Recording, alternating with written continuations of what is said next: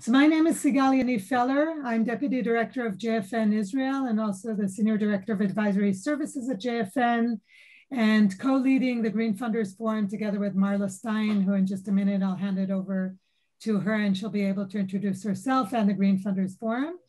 We're very, very happy to hold this session today. A year ago, we were on suitcases already prepared to fly to Palm Beach, Florida for the annual JFN conference to hold this session in person with all of you and hopefully many others when COVID broke and we had to unpack the suitcases and move on to digital and create Zoom content for a year now. But climate change hasn't disappeared during this year. Quite the contrary, it just became more of an issue, more of a pressing issue that we need to deal with. And when we decided to program the plan for this virtual conference, it was very clear to us that we wanted to devote a session on climate change and really discuss this with the Jewish philanthropic community. So the goal of the session today is really to open our ears and hearts and minds to update ourselves about what's going on with climate change and explore some options of what the Jewish philanthropic community can do about it, and also learn from some of the active players in the philanthropic community and what they're already doing. So we don't have a lot of time. I'll pass it over to Marla quickly and just say thank you very much to our speakers who have joined us and prepared themselves for this session, and Marla for being such a powerhouse and constantly pushing and investing in the environment in Israel and putting that issue on the agenda and making sure no one forgets that it's an important issue. We need people like you to constantly make a difference. So thank you for your leadership and partnership in this. I couldn't have done this without you. Passing it on to you. Thanks, Sigal. Thank you. I am Marla. I'm Marla Stein, and I am the co-chair of the Green Funders Forum. And the Green Funders Forum really strives to be your address for funding in the environment in Israel. And that's whether or not the environment is your main funding priority or whether you'd like to find out about how you can intersect the environment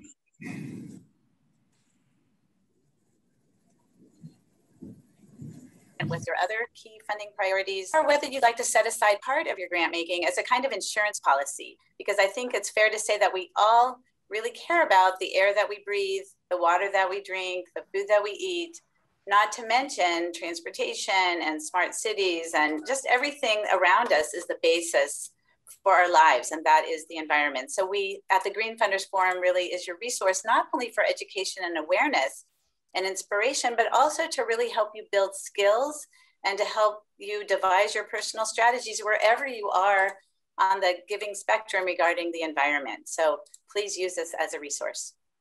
So why are we all here today? Why did you come to this session? I think like me, you're probably here to learn more about climate change, which really is one of the greatest threats of humanity today. I think that we're all here also to be inspired by excellent speakers who are really taking real and direct action on the ground. And I think also, and I hope that you're here also to learn about what you can do personally in your giving strategy to make an impact.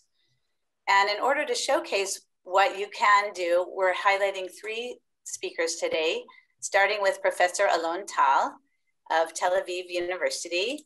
And I'll get back to his longer bio in a second, but Alon will be framing the issues, telling us about climate change, why it is an issue that we all should be very concerned about now, whether we're interested in Israel or the general climate scene. And then following Alon's presentation, we're going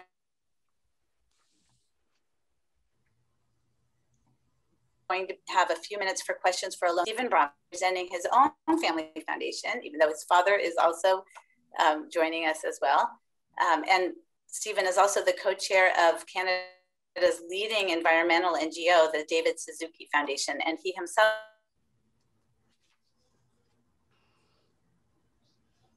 has been active in the environment for several decades, of the Nathan Cummings Foundation.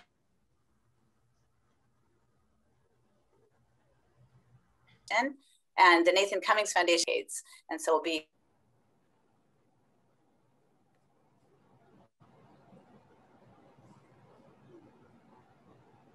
excited to hear about their new strategies. This is the immediate past chair of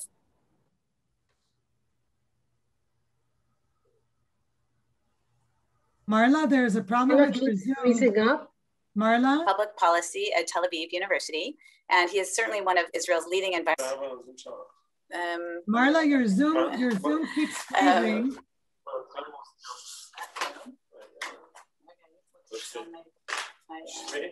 Sorry about that, guys. Wait a minute. Hey, here I am. Can you hear me now? Okay, here I am. Can you hear me now?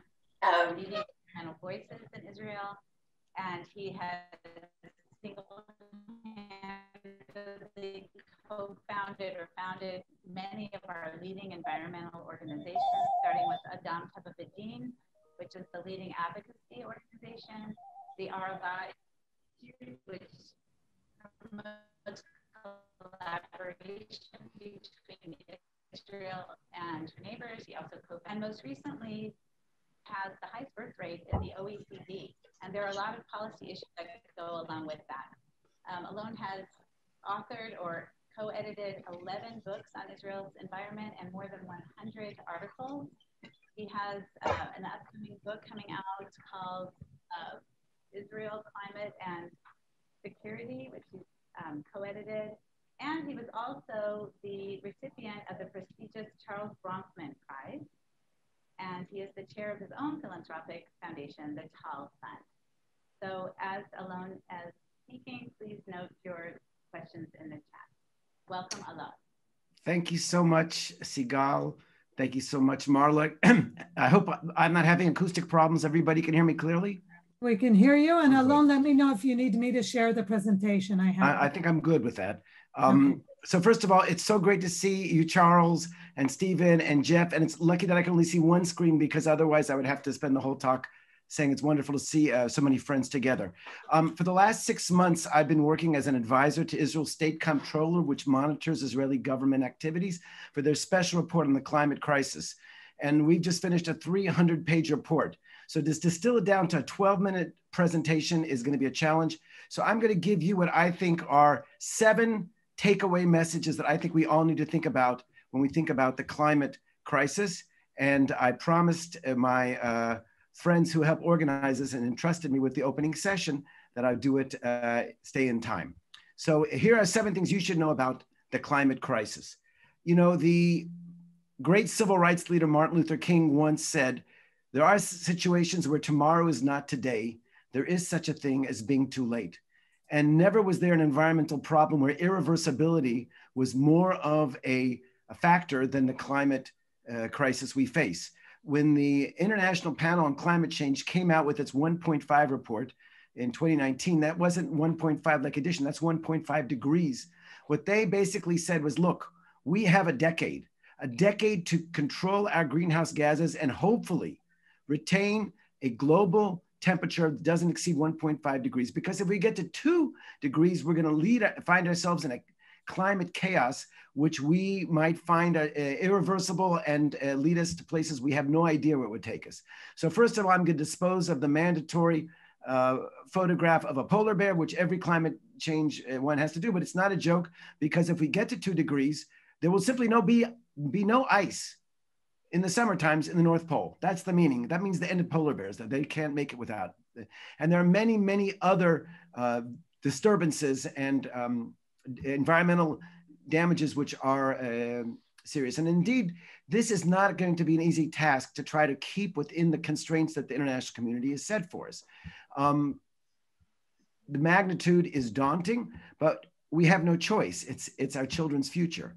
I'm now completing a book that came out last month. It's highly recommended. Bill Gates called it How to Avoid a Climate Disaster. And he starts the book by talking about 51 billion to zero. And of course, he's talking about the tons of greenhouse gases, which we release as humanity every year. And we've got to bring it to zero as soon as we possibly can. The sooner we do it, the better the chance we'll leave our kids some kind of climatic stability, okay? So this is what we're looking at here in terms of the emissions. And there's many different scenarios we can be in.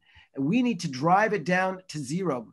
This has now become an accepted government policy. Even President Biden has gone forward and called for really a carbon neutral economy by 2050 in the United States. And that set a standard, which now we are hearing Bibi Netanyahu pay lip service to, but it's not just something we need to pay lip service to. We need to change a lot of things. This is the sort of global breakdown of emissions. And so when we talk about the challenge of renewable energy, it's extremely important, but worldwide, that's only about 30%, if we talk about electricity, of the overall emissions. In Israel, it's maybe 40%. But there's a lot of other areas where we're going to have to do much, much better and realize that this is something which is not just a magic bullet with solar or wind energy. That's incredibly important, maybe the single biggest part, but it's not enough to do it by itself. The third point I want to make is that Israel is a climate change hotspot like the entire Middle East. We are seeing temperature rises that people like Al Gore thought we'd only see in 30 or 40 years. Last year in Israel, we saw a spike near the Dead Sea, which was over 49.8, basically reaching 50 degrees for the first time in Israeli history. Of course, it's not just the high temperatures, it's the extreme weather events. In 2019, the whole country was brokenhearted when a young couple in southern Tel Aviv were trapped in an elevator and were flooded until they eventually drowned because of an extreme storm event, which was supposed to be a 100-year storm event, only it happened again this year as well. It's no surprise that southern Tel Aviv, the poorer part of Tel Aviv, has the worst drainage and the people there suffer the greatest amount. Nahariya has now become a center of climate refugees where people have to leave every winter as the floods hit them. So we now know that we're seeing new weather patterns in Israel that were never seen before. I am deputy chairman of the KLJNF, not an easy job. There's a lot of deep counting to 5 I have to do to take myself calm. It's not an easy organization, but we do run the forests in Israel. This is my favorite forest, Beit Keshet forest. It's lovely and luscious. Only this past Sukkot, we lost 15,000 dunams of land. That's more than we lost in the Great Carmel Fire. The frequency of forest fires, just like it is in California, just like it is in Australia, are going up in Israel. That's what it means when your temperature changes. Our water supply is changing. In the north of Israel, we know we have a 20% lower drop in rainfall. So all these things point to the fact that we are a climate change hotspot, and Israel will feel it first. So you'd expect Israel to be getting under the proverbial stretcher and doing something to help our ailing earth, but we're not doing enough. If you take a look at our emissions over time, you can see here, this is from the report we submitted to the UN, the Climate Change Convention. You can see the energy sector going up, fuel combustion going up in every sector. Despite our lip service, we've done worse. Now, in 2015, Prime Minister Netanyahu came to Paris and he made certain promises, and it's really important that we started to engage and that we start having top-level commitment. But our commitment was to have 7.7 tons of CO2 per person per capita. The trouble is that our population is growing very quickly. So of all the promises we made in Paris, really the only one we've actually done is trying to meet the renewable energy goals by 2030. But those put us in a very low place, because when you consider the population, we'll be looking at a 45% increase in our emissions if we meet the Paris Accord. So we now have to look at the potential. Just to give you a sense, look where the world is in terms of their commitment to reduce emissions. But because Israel sort of put in the per capita thing, we're going to reduce it, but we're having so many people growing, we have a massive increase over the next coming years. Now we have converted from coal to natural gas here, so that's very important in reducing it, but it's not enough. And if we look where Israel is in terms of its commitment, we're now at 9% renewables compared to the rest of the developed country. It's not enough, and we need to do much, much better. We have an opportunity to do better in Glasgow. In November, the world comes together and presents its new objectives. And this is an opportunity for all those who care about Israel's climate change performance to make us do a better job. We're up to message number 6, and that is real progress, I believe, in Israel, and I think also in the United States, only will happen when civil society has the resources it needs to make its voice heard, to say the inconvenient truths that sometimes decision makers have a hard time with. This is a picture of our National Climate March. Unfortunately, last year we couldn't hold it. I believe this year after vaccinations we will. We're going to give the credit here to the Green Course, the student organization, which brought, I think the last time was 15,000 people. It was an astonishing, inspirational event. Really, you can see Israelis from all people coming together. But we have to recognize that we're thinking globally that there are many, many challenges. And it's only the civil society, for example, that points out that you can't separate the issue of population growth and overshoot with emissions. They are very much linked.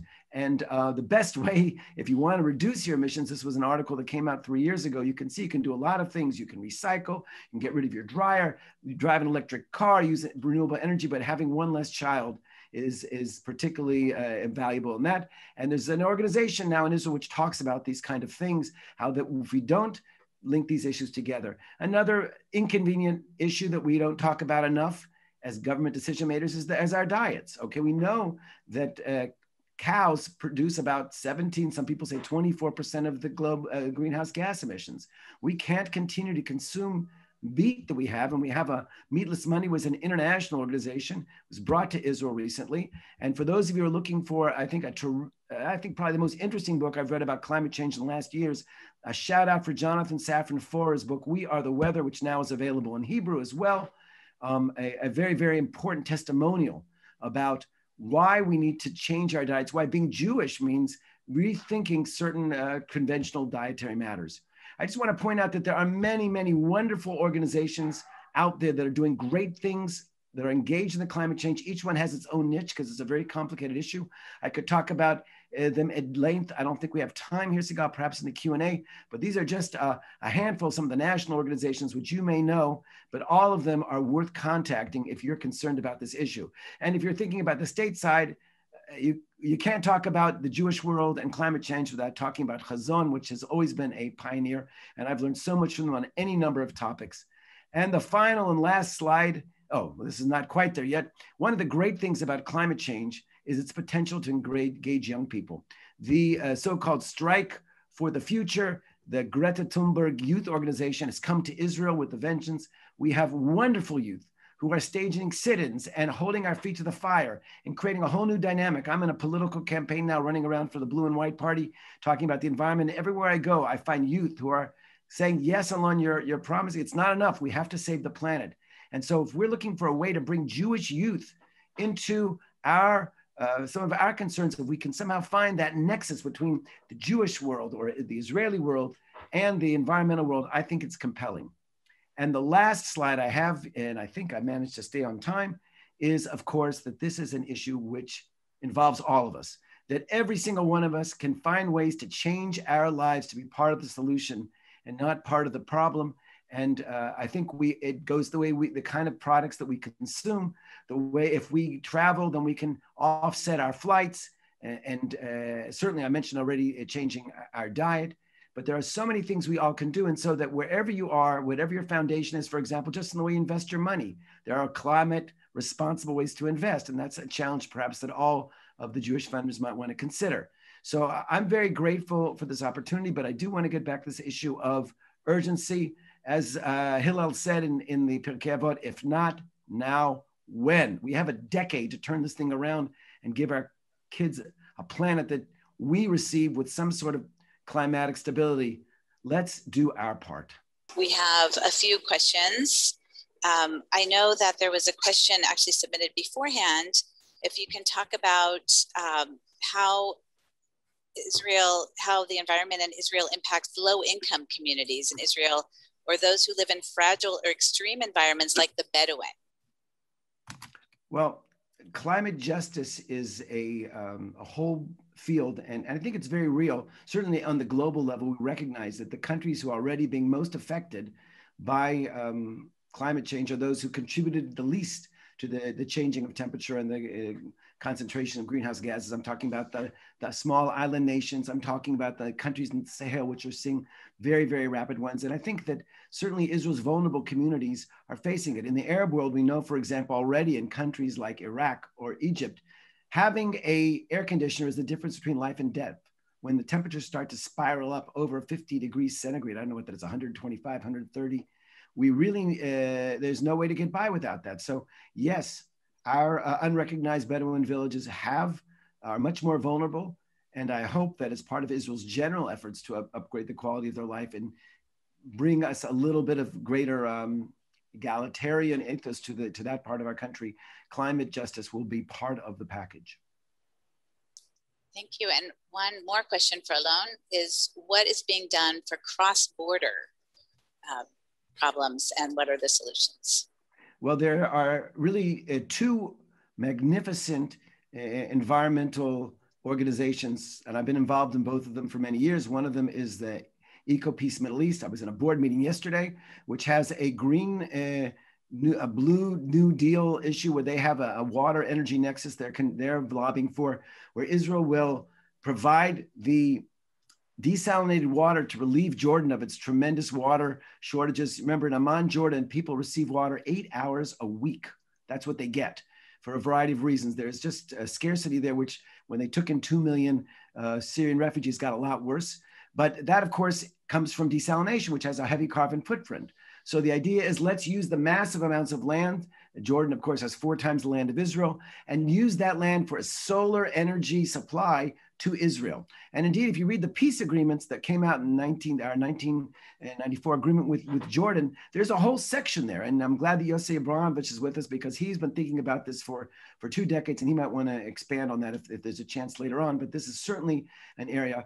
The Arava Institute for Environmental Studies, I would be remiss if I didn't mention this wonderful institution where Israelis, Palestinians, Jordanians, international students come together and think about this. There's a solar research center. In fact, the head of the solar center, who was a Palestinian Arab, was just Tariq Abu Khamor, was just appointed to be the director, which I think in itself is an important moment in the environmental community when a major, seemingly Jewish institution appoints a Palestinian scientist to be their director. But I think there's a lot that could be done.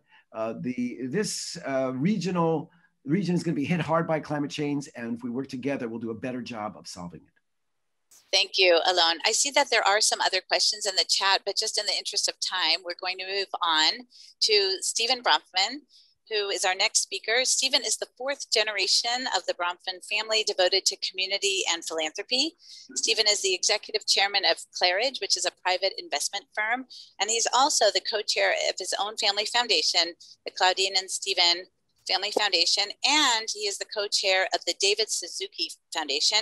And as I mentioned, I don't know if you heard me, but the David Suzuki Foundation is the leading environmental NGO in Canada.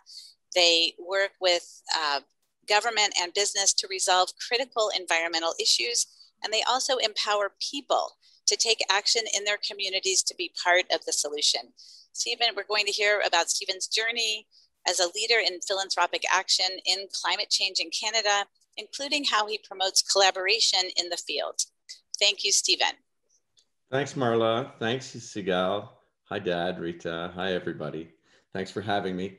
Yeah, it's been a long journey. As a young lad, I used to watch every Sunday. I used to watch Marlon Perkins' Mutual of Omaha's Wild Kingdom. And every Sunday, I was little. And I guess that had an impression. I was lucky enough to go to summer camp in the Green Mountains of Vermont. We had a home in the Laurentians, and I played a lot of sport. And I guess just to get myself out of school, because I wasn't all that academic, I played on a lot of sports teams growing up. And I guess maybe to get out of certain things, but maybe deep down just to a drive to keep me in the outdoors. So I didn't necessarily grow up as someone who was much of a tree hugger, but I grew up as someone who liked to play and liked to be outside. Also, scholastically was a challenge. And as a kid, I had a lot of difficulty finding direction. I mean, I was a privileged kid with so many choices, and I really didn't find much of a direction. And my dad, who was one of my great teachers in life, he knew me, I think, at the time at 19 better than I knew myself. And Dad had been down, he had spent some time, he was in Israel and spent some time with a young ranger named Yuval Peled down in the Eilat region. And he connected with Yuval and he said, oh, you know what, I think Stein would enjoy spending time with him. So it was one of my first trips to Israel, but I went and I spent 2 weeks with Yuval he lived in this wonderful little house, Beit Williams, down in Eilat. And I would go out with Yuval on his tours every day. We'd get up at 4:30 in the morning. We'd go in the Jeeps and we'd sort of be rangers and we'd be out and about. And what I realized after those 2 weeks that I spent with him was that every little bit of information that was coming from Yuval and me, and just the time that we were spending outside, it was really sticking. Like, you know, it was just information that was coming in that made sense to me. And I don't know why, but today I could tell you about the symbiotic relationship between ants and the acacia tree. And I won't bore you to tears, but I could talk to you a lot about that. And I was trying to understand, well, why is it that this information sticks with me so much? So that stayed within me. And then I got lucky enough to meet this fellow named David Suzuki, who he had the gift of communication. So David Suzuki is a biologist. He's a Canadian who became a national icon. He's a broadcaster, ran a show called The Nature of Things. And I started doing some work for David, and I got quite inspired. And I guess I've been on that board for over 25 years. He's been another great mentor in my life, aside from my dad, a great teacher, someone who can take science and can just disseminate that information to the average person. And he's really a very, very well respected and, like I said, iconic Canadian. So I learned a lot from him. And early on, when David was discussing issues about climate, I mean, we're talking over 20 years ago, I think the issue was just too big for people to grapple with. And they said, well, what is this huge thing? Anyways, I ended up being sort of a funder of the Suzuki Foundation Climate Initiative, where no one was really doing anything. And I guess that started the snowball effect and started to garner more funding and garner more trust, and people started to listen, because all this environmental work, it really is just about education, and it's all very, very long term. So at the end of the day, what are you trying to influence? You're trying to influence policy change. You're trying to influence people's view on issues, right? And at the end of the day, it can be difficult because you're always dealing with governments. Governments come in, they come out. We don't take a penny from government at Suzuki Foundation, because then we couldn't, speak up against them with any credibility. But at the same time, it's this long-term plan. And so when I'm going out and I do all the fundraising for Suzuki Foundation, I think I have some respect out there, because it's not a flash in the pan. I've been with it. I've been sort of convicted to the issues for, I've been on the board for 25 years, but I think I've been working with David for 35 years.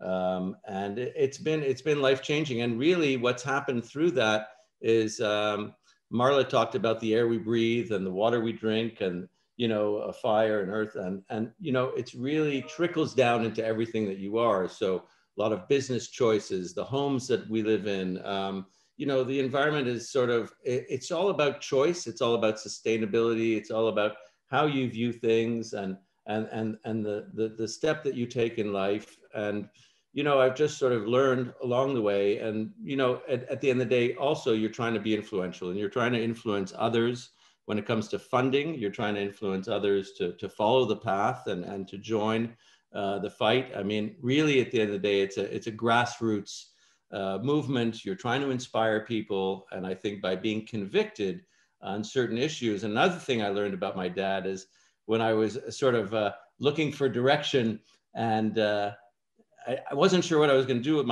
in my life. My dad gave me great advice, and he said, well, son, he said, whatever you choose, just make sure that you're passionate about it and that you do a great job. And so, I've been fortunate in life to be involved either in business or in philanthropy, and things that I understand, things that I'm passionate about, and things that I can really make a difference in. And I think by keeping this focus and working with other foundations and trying to, because we all have small pieces that we're trying to do things, and we can make a lot more noise working together and pooling our resources and pooling our mindsets and pooling our ideas and trying to attack certain issues like climate. So, it's a huge worldwide issue. I had a terrible meeting with a very wealthy Montrealer who, after the end of my pitch, he looked at me and said, well, why even bother? Because look at what China and India are doing. You're not even going to scratch the surface. So you can have the black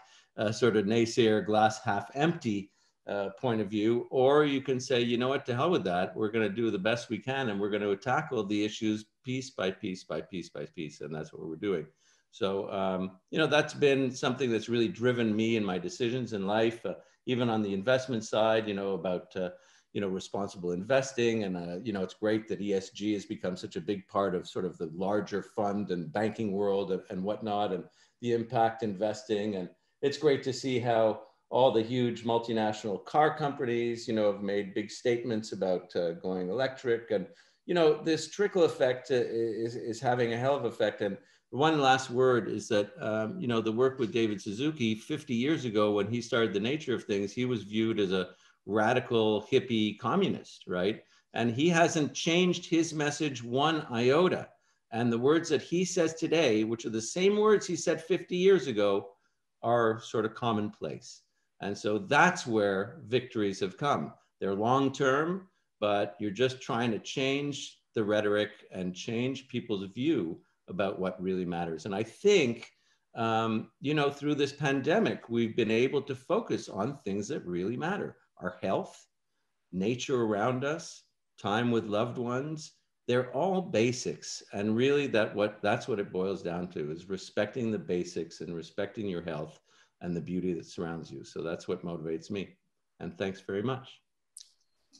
Excellent, Stephen. And I'm so happy to hear that you got some of your inspiration starting out from Israel's environment, and look how much you took it to Canada to make the difference that you have in really changing the discourse and really making climate change part of the everyday. Yeah, Israel had a huge start for me, and at the same time we got involved through our Karev Foundation and through ourselves, getting involved with being partners in the bike path from north to south, getting involved with the drive to help stop the overpaving and to leave nature corridors, because Israel's in the middle of the Great Rift Valley, and from the birds to the animals and the fallow deers and whatnot crossing the country. So yeah, Israel's played a huge role as well. Excellent. I wanted to just ask you a little bit more about your collaborative efforts. I believe that you said that you actually convene other funders to try to raise awareness. Can you tell us a minute about that? Yeah, well, we did something similar to what you're doing right now, which is so great. And I applaud you for bringing funders together on this issue. We took, right before the pandemic, probably a few months before, we convened the larger foundations in our area, and we had an information session. We spent a day bringing up issues about people that were interested in the environment, but not necessarily invested in the environment, and people that had means that were looking for ideas. And so it's just sort of really, again, trying to inspire. Clarence Epstein and me, Clarence, who runs our foundation, our executive director, and I, we're really trying our best to assemble, and we've done that. We've assembled a group of 5 solid foundations in Montreal that are pooling resources and looking for actual projects to collaborate on. So it's very, very good, because a lot of times, when foundations are really on their single path and by their donor and really want to do their own thing and make their own mark, but you can do more if you're a team. That is actually an inspiration for us at the Green Funders Forum. I really think that collaboration is the way to go, especially because there are a lot of smaller family foundations who want to increase their impact through collaboration. And I think it's probably fair to say that, Stephen, you and Clarence probably see yourself as resources for other foundations that want to jump in and that they can turn to you. Well, we have an expertise, I think, through time, right? So yeah, we try and play that role. Very good. So I'm sure there were probably more questions for Stephen. So if you'll just continue to jot them down in the chat, and we'll now turn to Valerie Boucard, who is representing the Nathan Cummings Foundation. The Nathan Cummings Foundation is a perfect example of a foundation that works at the intersection of the environment with other social issues, and in this case with social and economic justice, as well as racial equality. Valerie has more than 20 years of experience developing and managing programs in environmental justice, poverty, and global education. Prior to her work with the Nathan Cummings Foundation, Valerie worked with USAID in Haiti, Hunger Free America, and Artists for Peace and Justice. She also worked in the private sector, developing corporate, socially, and environmentally responsible investment opportunities to advance environmental sustainability. At the Nathan Cummings Foundation, Valerie works on issues related to environmental and climate justice and economic inclusion in her role as the program director of the Inclusive Clean Economy Issue Area. Welcome, Valerie. Thank you. Thank you, everyone. It's really great to be here. And I thank you to all the JFN team and my colleagues for bringing us together today. I'm actually Senior Program Associate at the Nathan Cummings Foundation. Thank you, Marla, for that great introduction. We're a multi-generational family foundation rooted in the Jewish tradition of social justice that works to create a just, vibrant, sustainable, and democratic society in the US and Israel. And I'm currently leading our Inclusive Clean Economy grant making. I think it's important to note we've recently adopted a set of values and a vision. You can find more about that on our website, but I think it's important to mention, just a few of the values we've lifted up: justice and equity, interdependence, and courageous transformation. And these are important to note because, first of all, they've shown up in our work for many years, and they don't just inform our grant making, but how we do the work, how we partner and collaborate with our grantees, with each other, and with our peers in the field. I want to take just a couple minutes to share a little bit about NCF's history in this space and how that has informed our current grant making. Well, we've supported work in the environment and energy sector for over 30 years.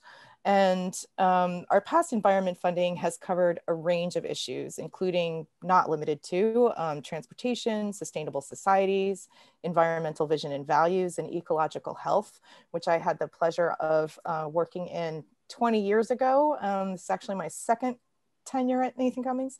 And we formalized our first strategy to promote environmental justice about 20 years ago, and really looking at how we could focus on efforts to protect vulnerable communities from environmental degradation. So in 2015, building on this history of work and following a multi-year strategic planning process where we aligned our grant making on climate change and inequality, so we have at that point launched a new Inclusive Clean Economy program in recognition of the deep interconnection between these two issues. And the goal of this focus area is to support a just transition to an inclusive and clean economy that works for all. And I know just transition gets tossed around a lot. It can mean many different things to many people. And in this case, what we're talking about is a framework developed by one of our grantees, the Climate Justice Alliance and Movement Generation, that looks at how we move from an extractive to a regenerative economy. So we understand that there is already a transition underway. We see it in the incredible growth of the renewable energy sector, in electric vehicle infrastructure. We see it in the 30 US states that have adopted renewable portfolio standards, really looking at how they can set goals to reduce or eliminate greenhouse gas emissions and increase renewable energy. 9 of those states have set 100% renewable energy targets. And we also see this transition in the individual companies and organizations working to reduce their carbon footprint, and in movements that mobilize young people, impacted communities, and scientists demanding climate action. And, as Marla mentioned, we also see climate change as an issue of social, racial, and economic justice. Poverty and systemic racism in the United States have been key drivers of who gets to pollute where and when, and also who benefits from the fossil fuel economy.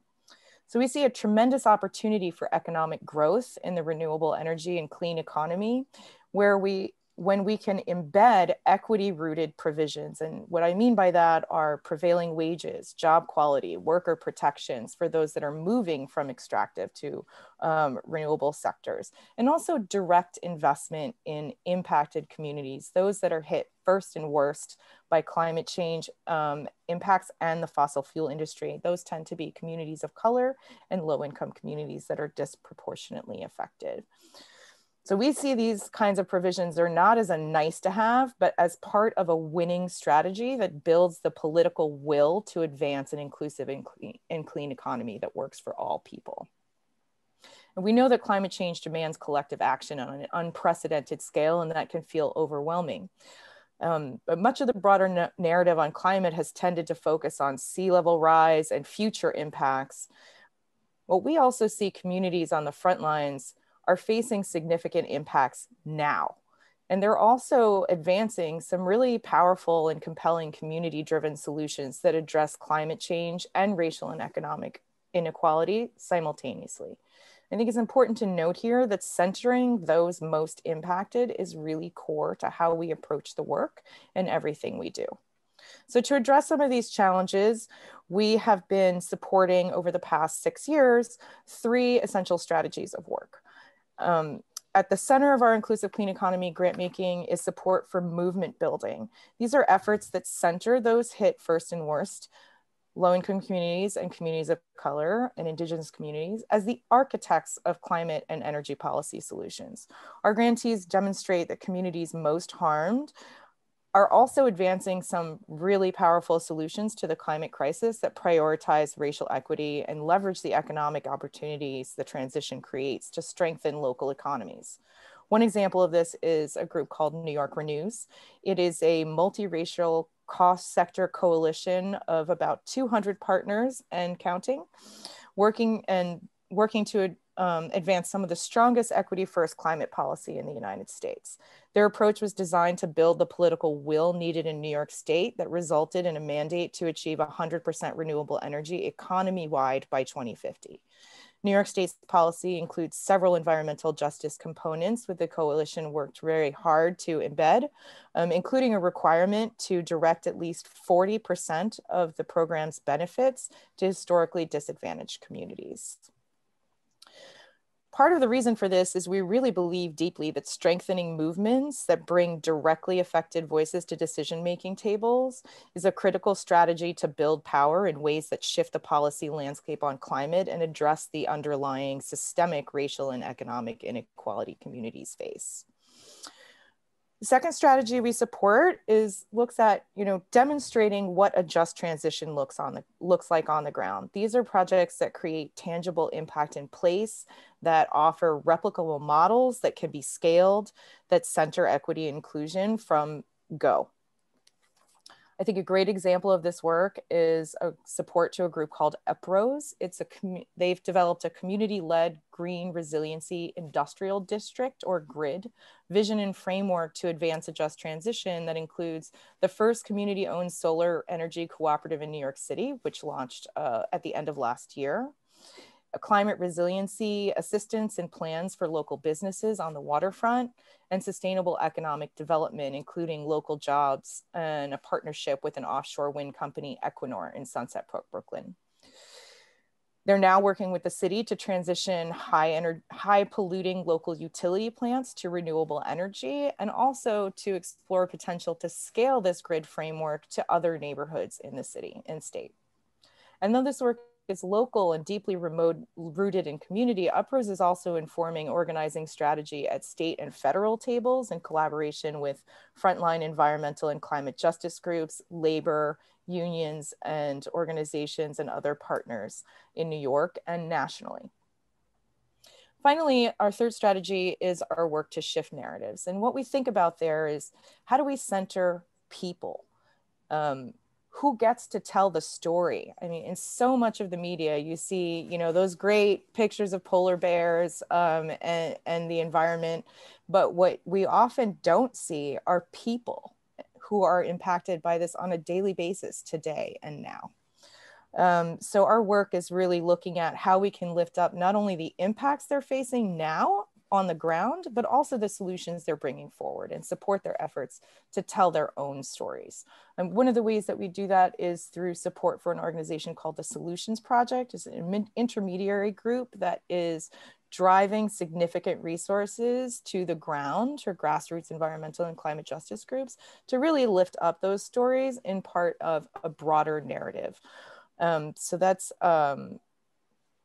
our 3 main strategies. And I think it's also important to note that there's a lot of cross-programmatic work that happens within the foundation. So inclusive clean economy is not the only area that has climate-related grant making. I also partner with our corporate political accountability program, looking at how we can activate and organize investors to push companies for action on climate change. So that's a great example of some cross-programmatic work that we've done there. So I don't want to dwell too much on these in the essence of time, but I also want to share a couple of ways beyond the grant-making dollar that we support our climate work. I mentioned our corporate political accountability program. Our director, Laura Campos, Also, in addition to that program, runs and leads our shareholder engagement. We use our voice and standing as an investor to shift markets and change corporate behavior to further progress on climate change and inequality while protecting long-term shareholder value. And we've submitted over 200 shareholder proposals to companies over the last 16 years. We've also made a decision, the board made a decision about 3 years ago to align our endowment with our mission. And that includes looking at our investments across the board and how we are furthering our mission to address climate change and inequality. Impact investing is fairly new for us, but it's definitely an area of exploration. And there are certainly linkages between some of the work that our grantees are building out and also broader utility scale projects in the field. And finally, this has been mentioned a lot, but a bit in the space today, but there are peer learning spaces and collaborative funds that helped us to really understand the landscape of organizations working in this space, especially where there is a racial and economic justice focus, which is really critical to how we view the work. And it helps also to drive additional support to bottom-up movement-led strategies to address climate. So given the urgency of the issue, its impact on communities now, and the tremendous economic opportunity to advance an inclusive and clean economy that works for all people, we continue to leverage our grant making, our shareholder engagement, and our endowment in pursuit of justice for people and the planet. So I will stop there and take any questions. Wow, Valerie, that is quite a portfolio of responsibilities. That is amazing. But what I really love is that I personally believe that it's not a zero-sum game. So many people come to me and say, no, we have to worry about Iran. We can't worry about the environment. But I think what we see here is that it's all embedded. It's not, they're all so interrelated that it's not a zero-sum game, and we have to work at them from all angles all of the time, and from all the different, even within the foundation and within the issues as well. So that's a lot of lessons for us. And I think who were asking about Bedouin is probably also a lot of lessons from social justice and racial equality that probably you can pursue another conversation with Valerie about that as well afterwards. We just have a few more minutes for questions. So actually there was a question in the chat back for Stephen. So actually Alon is asking, has the Suzuki Foundation taken a position on the Keystone Pipeline and the US cancellation of that? And should Jewish organizations express a view on such controversies? Hard to answer the second part, Alon. On the first part, of course, Suzuki Foundation has been anti-pipeline, forever, just because, anything that sort of spurns on the continuous fossil fuel development in Northern Alberta is something that they stand up against. I kind of stand on both sides where, because I do a lot of work with the Liberal government here in Canada, and when there were two pipeline issues coming up, one Trudeau voted for and one he voted against. And I do believe that things have to be phased out, that you can't just go from A to Z. You have to, we all know that the fossil fuel economy in the next 20, 30 years is really going to grind down to a halt. But in the meantime, you have economies, you have jobs, and you have parts of your countries, various countries that really, really depend on some development. So I do butt heads from time to time with David and with the board because I do believe that things need to be phased out, that they can't just be stopped. And I believe in, doing things sustainably, like forestry, like all of our natural resources, which is basically what the Canadian economy is based on, is a natural resource-based economy that just needs to be managed smartly. So the Jewish issue is another one my dad could probably answer, not me. Okay, and now I'm going to jump back actually for a question for Alon. I'll just say that, of course, the Cummings Foundation has done amazing work in Israel and was one of the founders of the Green Environment Fund, along with the Karen Karev, Charles Bronfman Foundation. And we'll welcome you back in whatever space you want to come back anytime. Jumping back to Alon, there was a question way back actually from asking about how can we share or express the urgency of the crisis within the Jewish community? How can we continue building awareness, not only in Israel, but abroad? Well, I think that it really depends on the framework of a Jewish community. Many communities are synagogue based, and clearly having rabbis on board is extremely important. I would hope that the Jewish Theological Seminary, Yeshiva University, Hebrew Union College, the major producer of rabbis, certainly in North America and probably for much of the world, would consider a climate component. I know at Tel Aviv University now, we're moving towards what we hope will be a required course for all students. This year we had our first online course, 600 students took it, and we think it's an important step. So that's one place to start, but that maybe is good for the future. I think that the Jewish communities tend to be very bottom up, and that if particularly young people express an interest, I think the Jewish community will be responsive. We're all concerned about Jewish continuity. And if we can find this nexus between environmentalism and Judaism, I believe that it'll be an easy sell to federations, to the problem, of course, is that so many young Jews are not even affiliated in any way. And to show them that there's a real space where they can manifest their environmental values, you know, in the same way the testimonial that Stephen gave. I think so many people at a young age who are looking for something spiritual and to get out of the sort of the sterile reality that they had thought that Judaism, and we have so much to offer, and there are wonderful environmental Jewish organizations. And I think that's maybe the best way to start getting more people engaged. I don't know if that's helpful, but perhaps somebody who's stronger in the American Jewish community can offer a better answer on that. There's another question here. How does the general social consciousness around environmental concerns differ between the US and Israel? Alon, that might be a good question for you. Well, the first thing is that tragically, the environment has become a politicized issue in the United States, so that the polarization between Republicans and Democrats has an environmental component, which never existed originally, say, when Richard Nixon was president, or even when George Bush Sr. was the president. But today, it's unfortunately become part of the social divide. And that is not the case in Israel.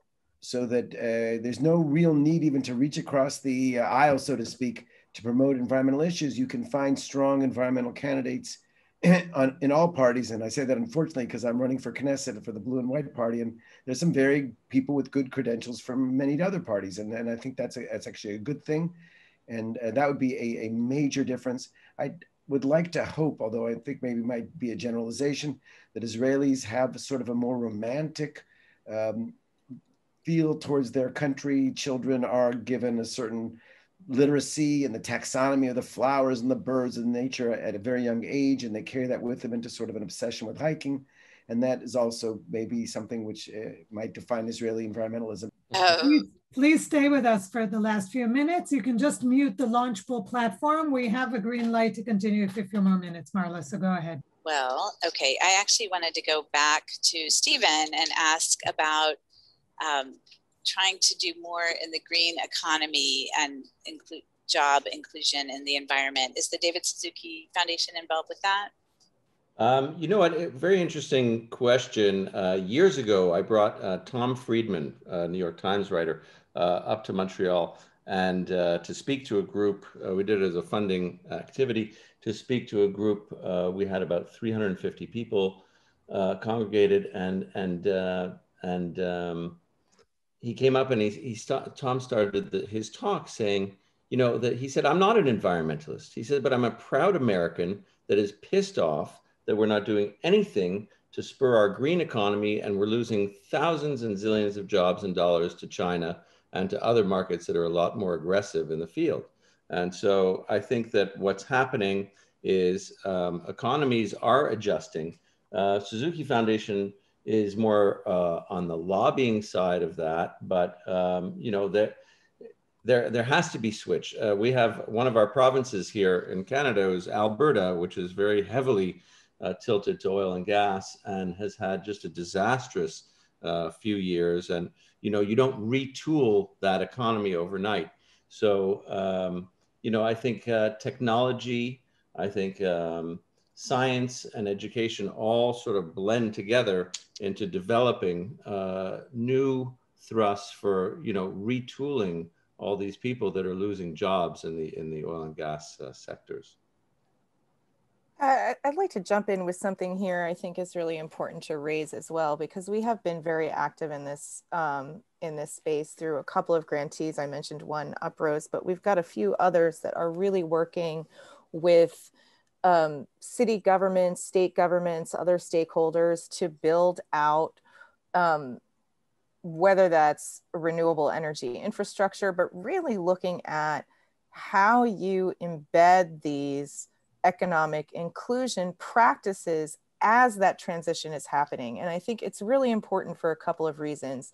The renewable energy sector in the United States tends to be overwhelmingly low paid, lacking unionization, lacking health and safety benefits, and it's a huge block.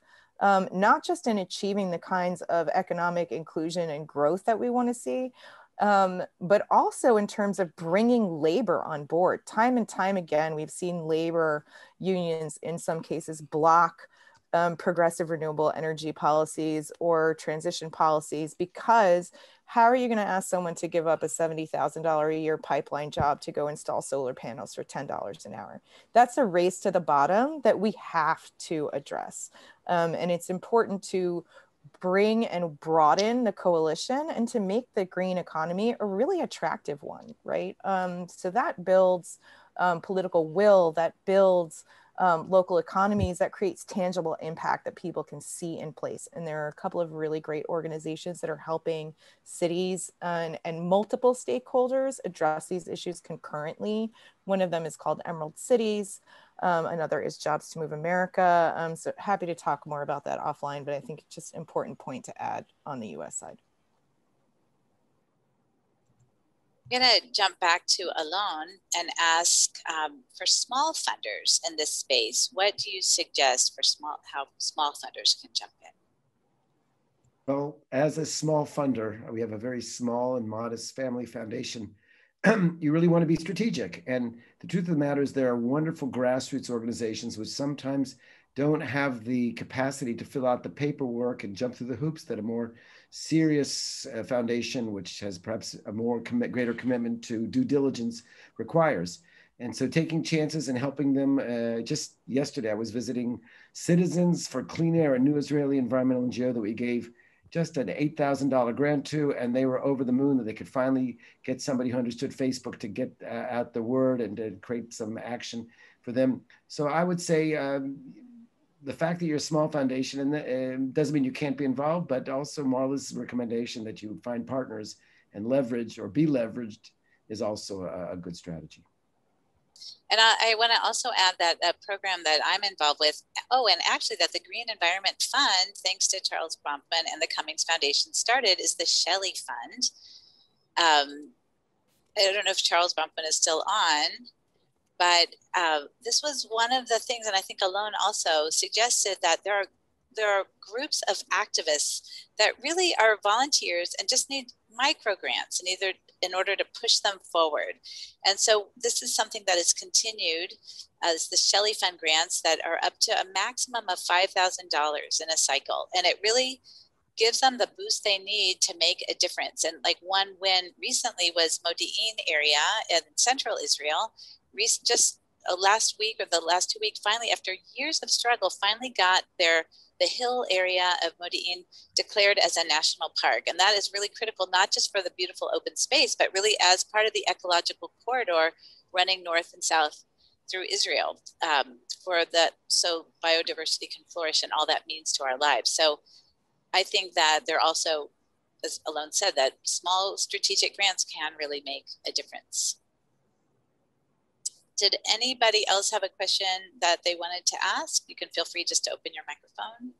But Marla, to the microgrant issue, online and Sigal, I think back in the day, early days of the environmental work we were doing through Karev Foundation, we were doing just that. We were giving very small grants, and a lot of times it was more on the legal side. It was giving small pushes of legal help to activate a lot of these small community groups, these grassroots groups that end up, making things a lot more effective because they couldn't afford, and the legal kick was really what they needed. Right, and Stephen, actually, if you continue on that front, I understand that one of your strategies through David Suzuki Foundation is really on policy change. And I'm wondering if you can give a little perspective of why, if that's correct, why you feel like that's a really key angle to hit. Well, you know, obviously it's always based on policy, and that's where things get frustrating because governments come and governments go. We happen to have a liberal government in power right now, where I know that a lot of Israelis were very fond of the Harper government, but the Harper government for Canada, when it comes to environment, the doors were closed for 10 years. We had no one to talk to. There was no reception, zero. Now with the Trudeau government, we have a whole team to work with. And before the Harper government got in, we were working with the Chrétien government and Paul Martin, and we were large advisors to Canada being a signatory to Kyoto. So, you know, you have those victories, but you have to have an open door. So now, thank goodness in the US, you have the open door again. So I think the policy work is always going, but sometimes that door is closed and things can get very frustrated and very bogged down. So that's why it's also very important to be local and to work on not just national policy change, but with your local governments, your local cities, your local towns, and trying to get change every which way and engaging citizens. I mean, you can do it from the top, and that's where you might affect eventually more change, but it's just really bottom-up work. And if I remember correctly, David Suzuki Foundation is also extremely science and evidence-based. Yeah, we're science-based. I mean, David's a scientist. David's daughter, who's coming in as the new executive director, is a PhD candidate. And, you know, we based everything on science, and, you know, data doesn't lie. Right. And I think at least my experience in the US is that policymakers are really looking for credible NGOs to even help with legislation. I don't know if that's your experience. Oh, 100%, 100%, if the door's open. And Alon, do you feel like that's the case in Israel in terms of Israeli policymakers open to getting legislation wording from NGOs? I kind of agree with Stephen's assessment. It's a lot of luck. It's who you know.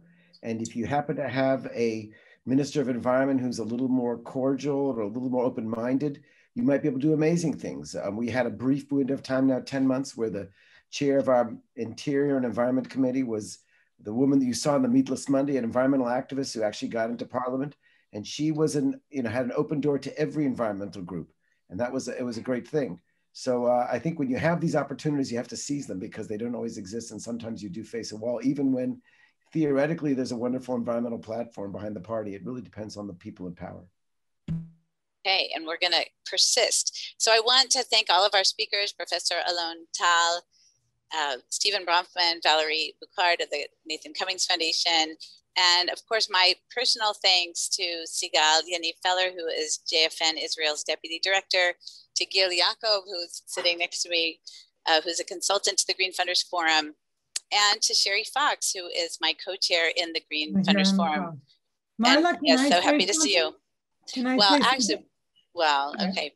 Well, I just want to say though, I want to reiterate that the Green, because it's hard to hear me as well, but really the Green Funders Forum is the address for funders looking to make a difference. And again, that's whether or not you're hitting the environment because it's one of your main funding priorities, like it is for me, or whether you want to intersect it with your existing funding priorities, because they all do really interrelate. And I'm sure Valerie would be happy to be a resource for that as well. Or again, as I said, whether you want to set aside a portion of your grant making just as a kind of insurance policy, 1%, 2%, 3%, because again, it all affects us. And, you know, we just had this disastrous oil spill in Israel, and suddenly we woke up and we understand that the sea is not only the recreation for us, it's really the air we breathe, and it affects the water that we drink through the desalination plants, and our power plants are on the sea. It's really affects all of our lives. So it can be really an insurance policy.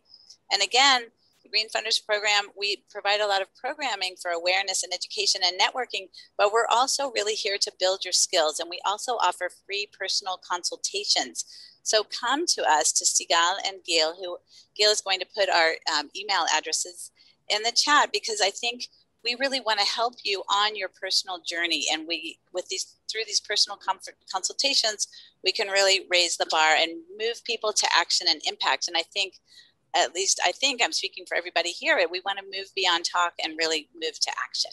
And now, Sigal, I will let you say something. No, you said everything. I just, nothing left but to say thank you, Marla, and thank you everyone for staying with us. And really, as someone who's been following the environmental movement in Israel from the early 2000s, when the Bronfman Foundation, together with the Nathan Cummings Foundation and the New Israel Fund, founded a funder collaborative that I had the privilege to run for its first 10 years, philanthropy played a critical role in developing Israel's environmental movement, the awareness, activism. It really wouldn't have happened without philanthropy backing it up and really having a vision to where it could go.